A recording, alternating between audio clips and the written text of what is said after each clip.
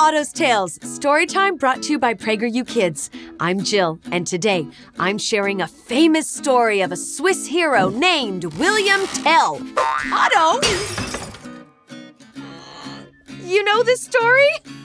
Yes, I'm impressed, but hey, be careful with that thing, okay? Okay, why don't you go fetch it?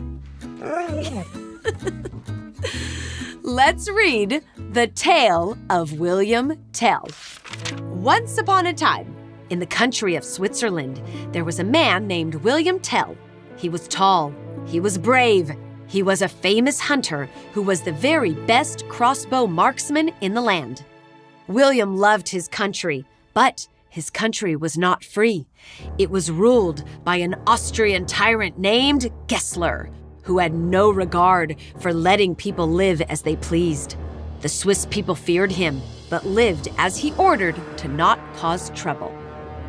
"I must test my people's loyalty to me," Gessler declared.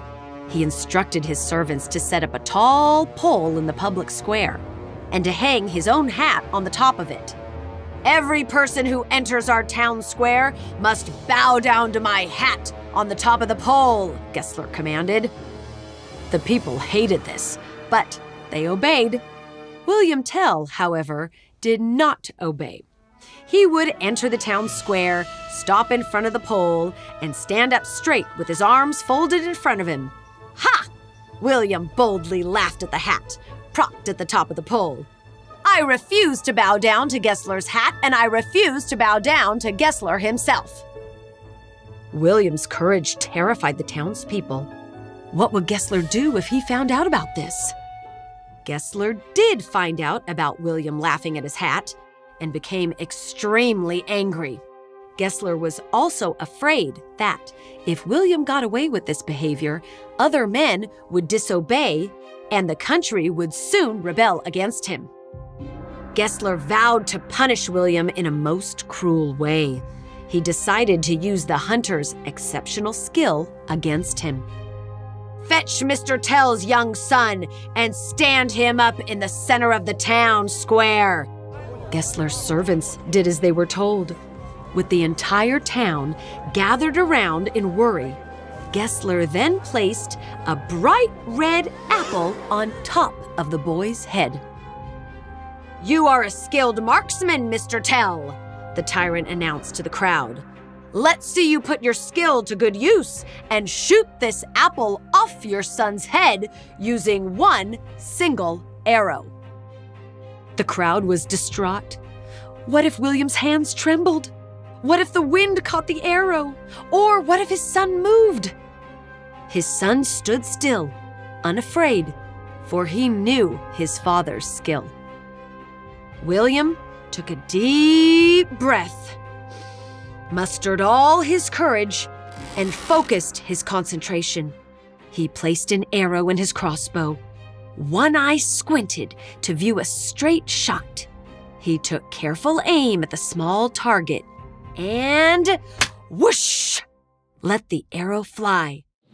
The arrow hissed toward his son across the square, pierced the center of the apple, and whisked it away, straight off the boy's head.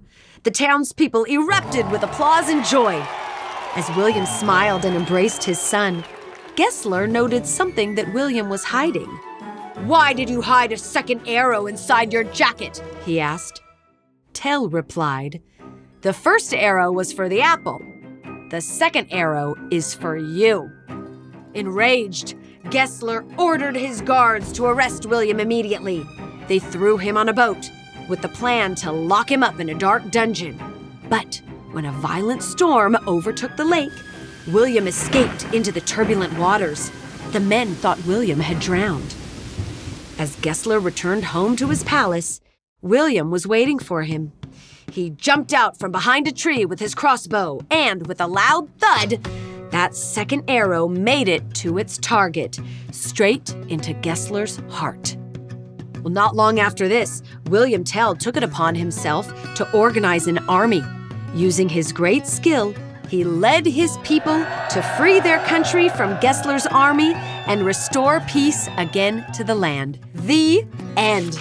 Wow, This tale is one of our greatest stories about calm bravery in the face of terrible bullying.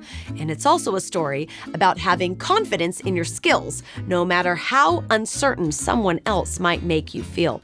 Hey, Otto, what you got there? Oh, an apple? I'm cut.